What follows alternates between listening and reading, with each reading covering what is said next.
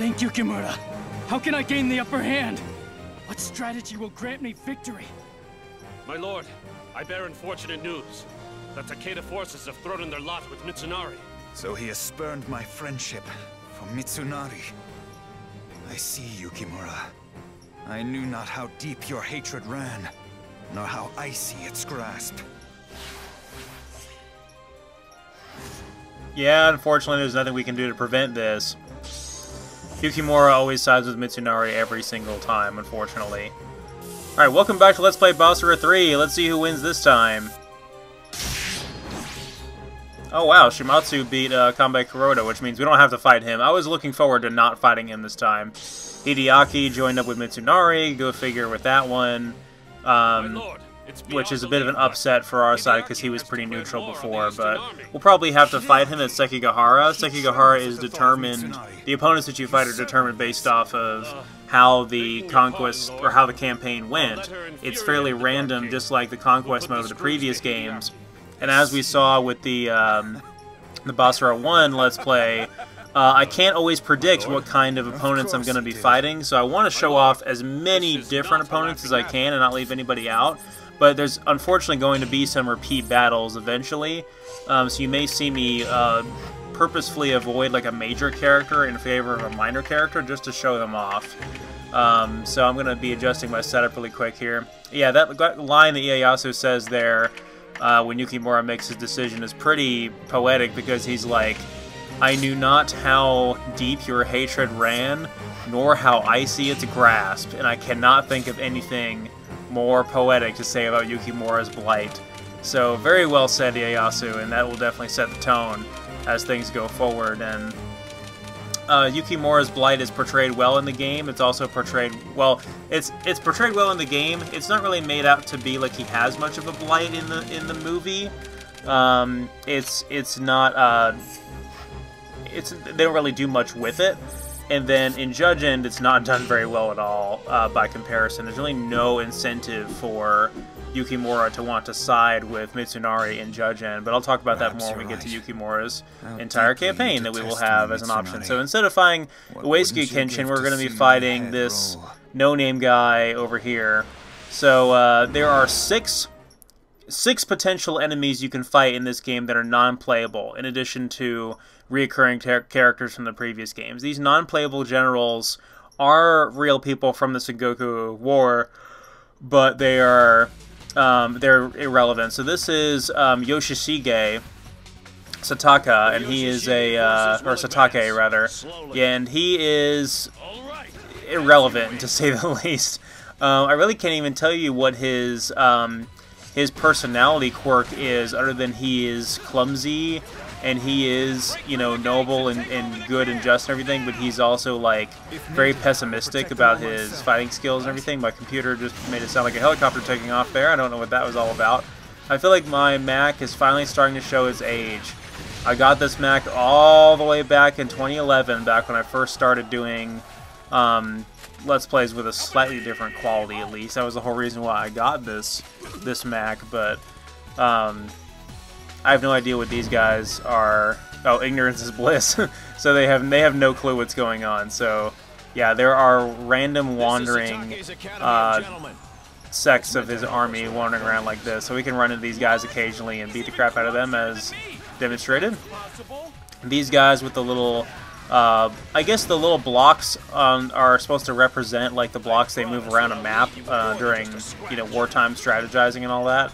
So you'll see those moving around the actual map in-game, which is a nice touch. I definitely think that's a nice detail. So you'll see that on this guy. I think it said occupation, yeah, occupation chief. So he is specifically going to go occupy our camp.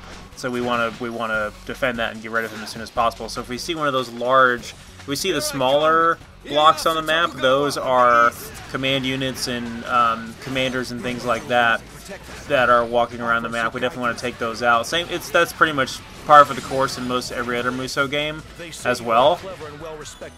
But those big ones we saw there with the hollow center, those are the occupational chiefs that are not on every single map. but the ones on this map are meant specifically to go take back those sectors. We have to clear all 3 of the sectors that are, or the camps that are marked on the map in order to proceed and to get to the boss. So I guess I'll talk a little bit about Yoshishige Satake. So he actually was a fairly relevant daimyo during the Sengoku Jidai. I looked it up a little bit, and apparently he had a couple run-ins with Masamune. He was a close ally with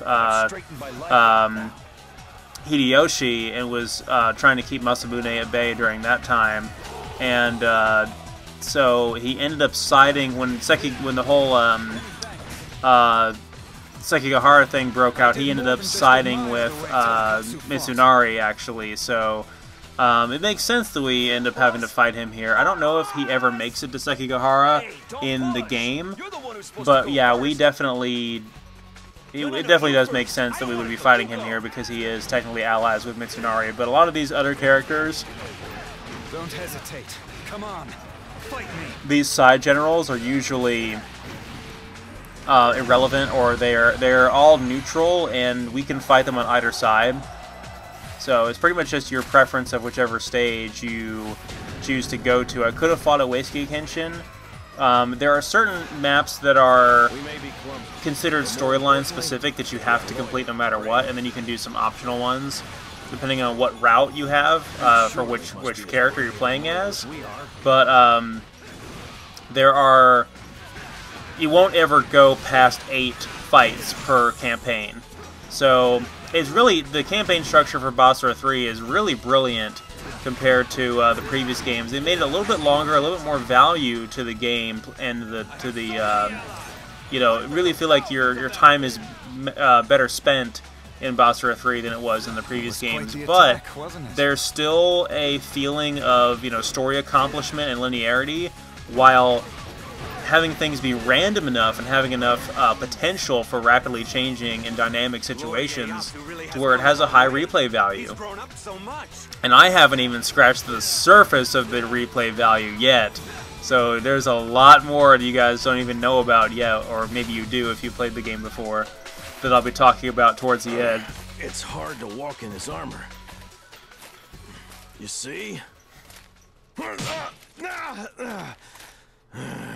Clumsiness doesn't help. Well, there he is. Yoshishige Satake, everybody. He's got some interesting fighting mechanics. He does that Dragoon jump and that ground pound that we're used to seeing in like a Final Fantasy game, for instance. Of course, he is no match against Ieyasu's fists of justice. But we did actually fill up his gauge there by doing that, so he may try to use his Basara attack against us, which I'm not especially worried about. Yeah, he's pretty, he's not especially strong. Sometimes I get lost. He only has 1 star because we've taken over all of his command posts. Of course, there is actually one inside of this area we're in right now, the big red dot at the back of the map there, which I would go after that. I went after it in my test run, but frankly, there's not much of a need because we've almost got him. Alright, we're going to use our Fury Drive Gauge and go ahead and finish him off here. I really like his spear combo there that he's using when he uses his Basara attack. I think that was kind of a waste because he's still in the middle of his Basara attack animation and he can't be hurt. Yeah, that was a complete waste. If anything, it just prevented us from taking any damage. Oh, look, one of those occupational chiefs went and took over one of the command posts, so that's unfortunate. So he's got a little bit of his, he's got 1 star back, which is unfortunate, but we've almost defeated him anyway, so I'm not even really worried about it at all. This is actually a close fight the first time that I fought him. I had to go up there and make sure I cleared out the command post and thinned out his reinforcements a little bit, because he has a lot of guys helping him right now.